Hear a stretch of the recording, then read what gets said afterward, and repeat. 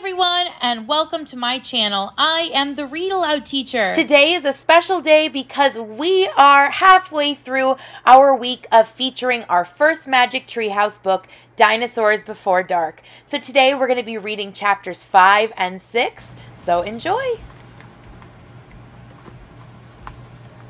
Chapter 5, Gold in the Grass. "Go, go," said Jack. He threw his notebook into his pack. He pushed Annie towards the rope ladder. "Bye, Henry," she said. "Go," said Jack. He gave Annie a big push. "Quit it," she said. But she started up the ladder. Jack scrambled after her. They tumbled into the treehouse. They were panting as they looked out of the window at the dinosaur. He was standing on the hilltop, eating flowers off a tree. "Oh man," whispered Jack, "we are in a time long ago." The dinosaur looked like a huge rhinoceros, only he had 3 horns instead of 1. 2 long ones above his eyes and 1 long one on his nose. He had a big shield-like thing behind his head. "Triceratops," said Jack. "Does he eat people?" whispered Annie. "I'll look it up." Jack grabbed the dinosaur book. He flipped through the pages. "There," he said. He pointed to a picture of a triceratops. He read the caption, "The Triceratops lived in the late Cretaceous period. This plant-eating dinosaur weighed over 12,000 pounds. Jack slammed the book shut. "Just plants, no meat." "Let's go see him," said Annie. Jack slipped his notebook out of his pack. He wrote, "Eats flowers." Annie nudged him. Jack ignored her. He studied the Triceratops again. He wrote, "Eats slowly." Annie nudged him hard. Jack looked at her. Annie pointed to herself. She walked her fingers through the air and she pointed to the dinosaur. She smiled. Was she teasing? She waved at Jack. Jack started to grab her. She laughed and jumped away. She fell into the grass in full view of the Triceratops. "Get back," whispered Jack. Too late. The big dinosaur had spotted Annie. He gazed down at her from the hilltop. Half of a magnolia flower was sticking out of his mouth. "Oops," said Annie. "Get back," Jack shouted at her. "He looks nice, Jack." "Nice? Watch out for his horns, Annie." "No, he's nice, Jack." "Nice?" But the Triceratops just gazed calmly down at Annie. Then he turned and lopped away down the side of the hill. "Bye," said Annie. She turned back to Jack. "See?" Jack grunted, but he wrote in his notebook, "Nice."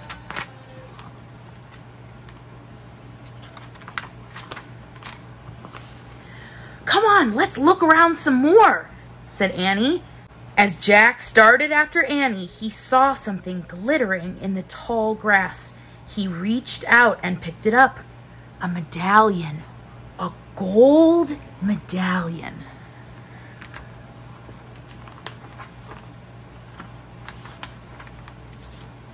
A letter was engraved on the medallion. A fancy M.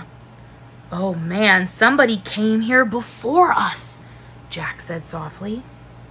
Chapter 6, Dinosaur Valley. "Annie, look at this," Jack called. "Look what I found." Annie had gone up to the hilltop. She was very busy picking up a flower from the magnolia tree. "Annie, look! A medallion!" But Annie wasn't paying attention to Jack. She was staring at something on the other side of the hill. "Oh, wow," she said. "Annie!" Clutching her magnolia flower, she took off down the hill. "Annie, come back!" Jack shouted. But Annie had disappeared. "I'm gonna kill her," Jack muttered. He stuffed the gold medallion into his jeans pocket. Then he heard Annie shriek. "Annie?" Jack heard another sound as well, a deep, bellowing sound like a tuba. "Jack, come here," Annie called. "Annie!" Jack grabbed his backpack and raced up the hill. When he got to the top, he gasped. The valley below was filled with nests. Big nests made out of mud, and the nests were filled with tiny dinosaurs.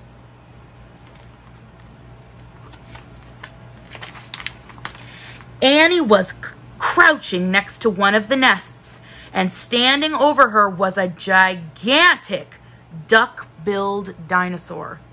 "Don't panic, don't move," said Jack. He stepped slowly down the hill towards Annie. The huge dinosaur was towering above Annie, waving her arms, making her tuba sound.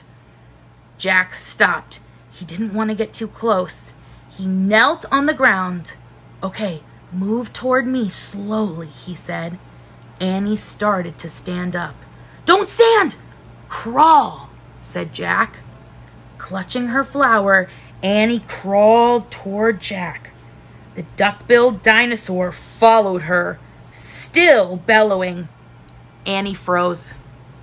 "Keep going," Jack said softly. Annie started crawling again. Jack inched farther and farther down the hill until he was just an arm's distance from Annie. He reached out and grabbed her hand. He pulled Annie towards him. "Stay down," he said. He crouched next to her. "Bow your head and pretend to chew." "Chew?" "Yes, I read that's what you do if a mean dog comes at you." "She's no dog, Jack," said Annie. "Just chew," said Jack. Jack and Annie both bowed their heads and pretended to chew. Soon the dinosaur grew quiet. Jack raised his head. "I don't think she's mad anymore," he said. "Thanks, Jack, for saving me," said Annie. "You have to use your brain," said Jack. "You can't just go running to a nest of babies. There's always a mother nearby." Annie stood up. "Annie!" Too late. Annie held out her magnolia flower to the dinosaur. "I'm sorry I made you worry about your baby," she said. The dinosaur moved closer to Annie. She grabbed the flower from her. She reached for another. "No more," said Annie. The dinosaur let out a sad tuba sound. "But there are more flowers up there," Annie said. She pointed to the top of the hill. "I'll get you some." Annie hurried up the hill. The dinosaur waddled after her. Jack quickly examined the babies. Some were crawling out of their nests. Where were the other mothers? Jack took out the dinosaur book. He flipped through the pages. He found a picture of some duck-billed dinosaurs. He read the caption, "The Ananosauruses lived in colonies. While a few mothers babysat the nests, others hunted for food. So there must be more mothers close by." "Hey, Jack," called Annie. Jack looked up. Annie was at the top of the hill feeding magnolia flowers to the giant Ananosaurus. "She's nice too," said Jack. Annie said. But suddenly the Ananosaurus made her terrible tuba sound. Annie crouched down and she started to chew. The dinosaur barged down the hill. She seemed afraid of something. Jack put the book down on top of his pack. He hurried up to Annie.